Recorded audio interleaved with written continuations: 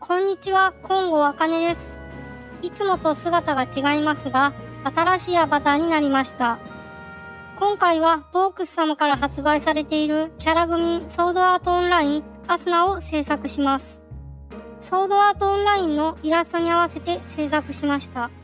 今回も全塗装とアイペイントの過程を紹介していますので、ぜひ最後までご視聴ください。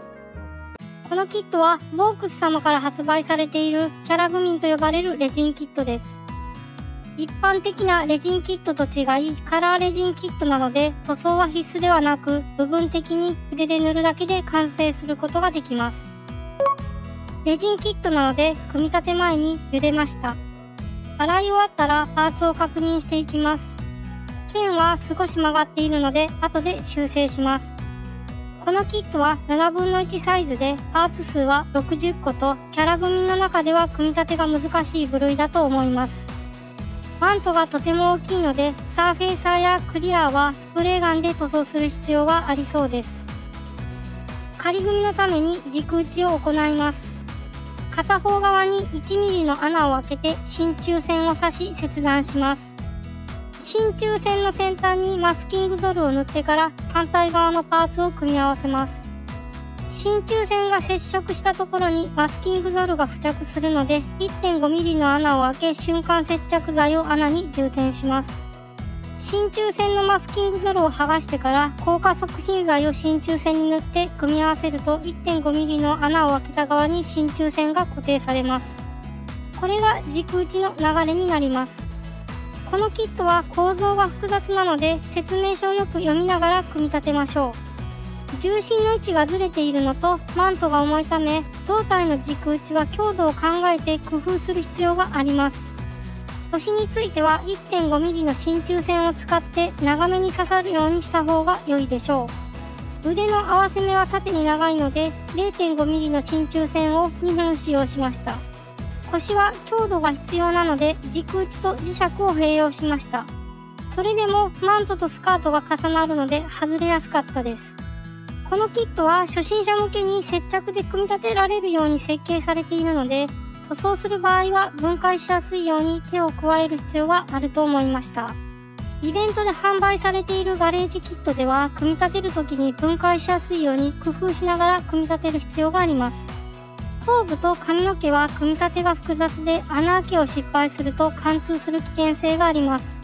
前髪は真鍮線で固定しましたが保持力が弱いので他の方法を試した方が良いでしょう。後ろ髪を固定する真鍮線は貫通しないように注意しましょう。風になびいている後ろ髪は複数のパーツから構成されています。まずそれぞれのパーツを組み合わせた状態で固定できるように軸打ちを行います。すべて固定してから頭部と組み合わせます。頭部と後ろ髪の下側はマグネットで固定します。組み立てる時に斜めに装着する必要があるので軸打ちでの固定はしません。正確にマグネットの位置を決めたかったので 0.5mm の真鍮線を刺しマスキングゾルで穴開け位置を転写しました。穴開け位置が決まったら 1.5mm のドリルで下穴を開けてから 3mm のドリルで広げます。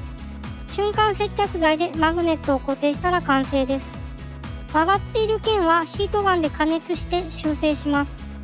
鞘の方は修正できましたが、剣は薄くて変形しやすいので、修正しても持たせると曲がってしまうようです。仮組完成です。台座を流用したので後ろに傾いていますが、完成した時は別の台座を使用するので修正します。パーツ数が多く組み立てが難しいキットですが、パーツ精度が良いので説明書を見ながら進めれば問題なく組み立てられると思います。髪の毛の造形とポーズがとても良いですね。分解してゲートを削ります。スカートの大きなゲートはカッターで削ります。生地は削りすぎないように注意しながら作業しましょう。ゲートの処理が終わったら超硬スクレーパーでパーティングラインを削ります。超硬スクレーパーである程度削れたらスポンジヤスリで仕上げます。髪の毛は形状が複雑なので削り忘れがないようによく確認しましょう。へこみがあればパテで埋めます。後ろ髪は前髪より複雑なのでカッターと細い超硬スクレーパーを駆使して削ります。モールドが浅いところはヤスリや筋彫りカッターで彫ります。筋彫りカッターはモールドが浅いと刃が滑るので、薄いヤスリで少し彫ってから筋彫りカッターで彫り直した方が良いでしょう。この後で洗剤で洗い、ホコリを流しました。塗装を行うので 2mm のアルミ線を刺していきます。アルミ線で固定できないものは両面テープで固定します。サーフェイサーで塗装する前にプライマーで塗装します。プライマーは薄く塗装しないと剥がれやすくなります。レジンキットは塗料がとても剥がれやすいので、プライマーを必ず使用してください。プライマーを15分程度乾燥させてからサーフェイサーで塗装します。大きなパーツが多かったので、スプレーガンでサーフェイサーを吹き付けました。今回も自動車用のホワイトサーフェイサーを使用しました。髪の毛など入り組んだパーツはスプレーガンではなく、小型のエアブラシで吹き付けた方が綺麗に仕上がると思います。サーフェイサーが乾いたら傷が見えてくるので削って整えます。粗いヤスリを使うとサーフェイサーが剥がれてしまうので、細かいヤスリで少しずつ削ります。ヤスリが詰まるので水を使って研磨します。髪の毛の谷間は尖ったダイヤモンドヤスリで整えます。細かいパーティングラインがたくさんあるので可能な限り削ります。このキットは細かいパーツが多いので、横ストロークのペンサンダーは使いにくいです。縦ストロークの研磨機を購入しました。この研磨機はアルティマ5と呼ばれる製品で、縦方向のストロークで研磨します。ペンサンダーより研磨力は劣りますが、細かいところにはちょうど良いです。全体をホワイトで塗装します。ホワイトサーフェイサーでも透けているので、完全に白くするにはホワイトで塗り直した方が良いでしょう。服の塗装を行います。作例ではホワイトですが、ホワイトだと陰影が難しいので、薄いピンクで塗装します。ハイライトはホワイトのまま残します。マントは大きいので塗装が難しいです。大きいものは乾いた塗料が付着して表面が荒れるので、乾燥時間が遅い溶剤が適していると思います。さらにピンクを増やした薄いピンクで影を塗装します。完成写真を見ながら影になる部分を濃くします。角度を変えながらへこんでいる部分に影を塗装します。この影用の塗料はクリアで薄めておくとミストの粒が目立ちません。全体に薄くパールコートをしてからハイライト部分に少し多めにパール塗装を行います。下地が光るほど塗装すると不自然なので注意しましょう。足の赤パーツはマスキングして塗装します。透明マスキングフィルムを貼り付けてマスキングしましたが、剥がれやすいのでハイリスクです。マスキングできたら塗装します。パールプレミアムレッドは透けやすいので3回ぐらい重ねましょう。スカートなども塗装します。入り組んだところに塗料が入りにくいので、口径の小さいエアブラシで塗装できていない部分を修正しました。ワインレッドでスカートに影を入れます。この塗料もクリアを混ぜて薄めましょう。スカートの裏側も忘れず塗りましょう。部分塗装を行います。細かい部分が多いので、細い面相筆を用意しましょう。細い筆を使用していると、紙やエナメル溶剤では乾燥が早すぎるので、乾燥が遅いペトロールを使用した方が塗りやすいと思います。髪の毛全体を少し明るめのブラウンで塗装します。構造が複雑なので、口径の小さいエアブラシで塗装しましょう。角度を変えながら塗装します。この髪の毛は造形が細かいので塗装が難しいです。白い部分が残っていると目立つので、角度を変えながら確認しましょう。赤に色調を寄せたブラウンで影を塗装します。この塗料もクリアを混ぜて薄めます。髪の毛の造形が複雑なので、細かく影を入れなくてもリアルに見えます。全体のバランスを見ながら影を塗装しましょう。ハイライトはイエローオレンジで塗装します。濃度を薄くしないと違和感が出るので、クリアの中にわずかにイエローオレンジを混ぜるような薄い濃度で調合します。最後に毛先にクリアピンクでアクセントを入れます。髪の毛の塗装がうまくいくか不安でしたが、造形が細かいので自然な仕上がりになります。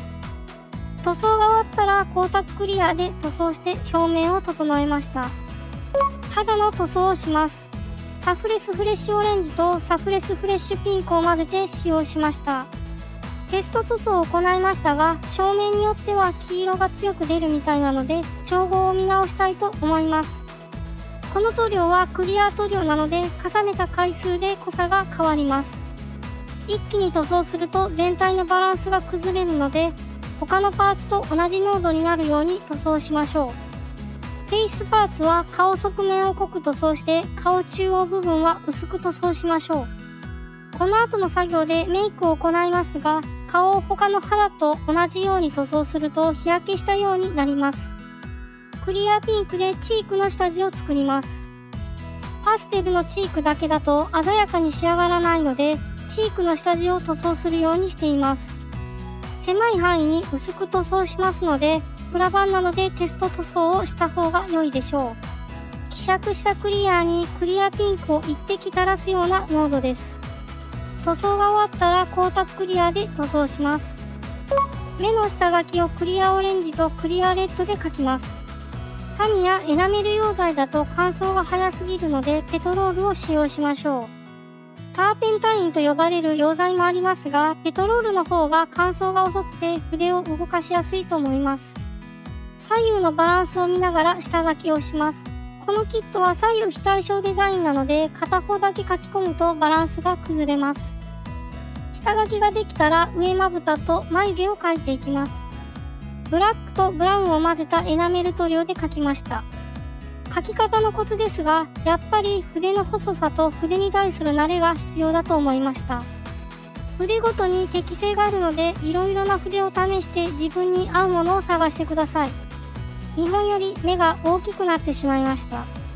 ここまで描けたら光沢クリアで固定します。目の中を塗っていきます。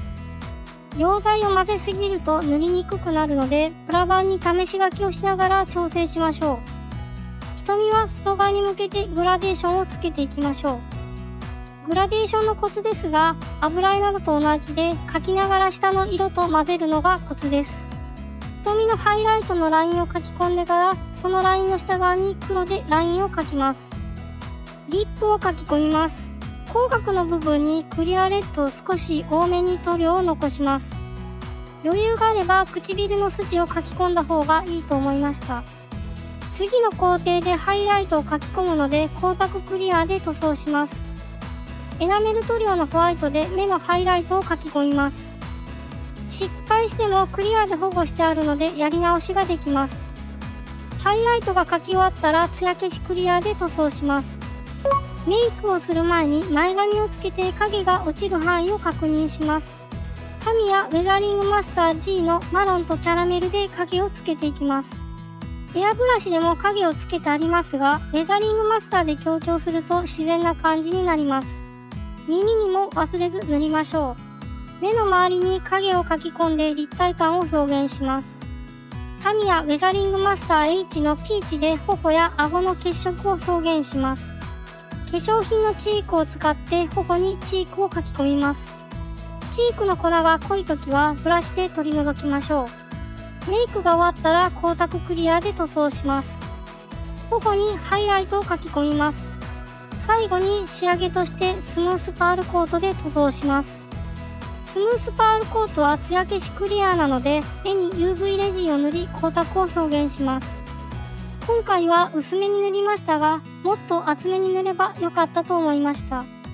唇にエナメル塗料のクリアとクリアレッドでリップグロスを表現します。それでは完成です。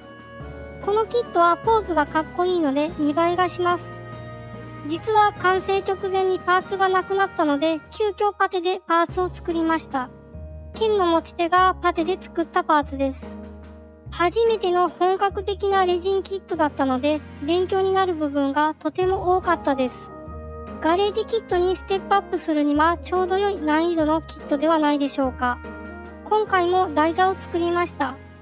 台座を作る工程は紹介していませんが、木の台座をブラックで塗装してウレタンクリアで艶出しをしています。やっぱり髪の毛の造形がすごいですね。造形のおかげで塗装テクニックがよく見えます。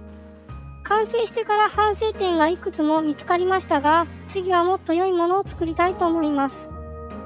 ご質問などがあればコメント欄でお知らせください。最後までご視聴ありがとうございました。